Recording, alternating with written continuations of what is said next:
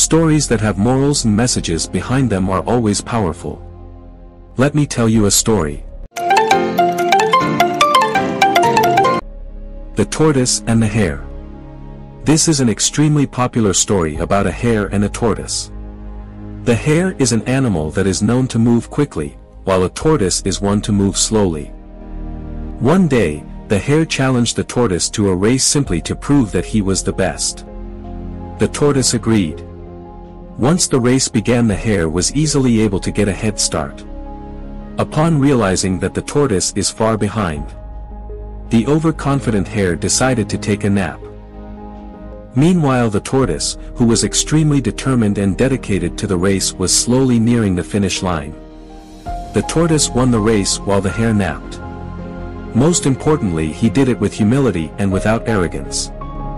Moral of the story: when you work hard and persevere, you can achieve your goals. Slow and steady wins the race. Thanks for watching. We have worked hard on this video. Please encourage us by liking, sharing and subscribing.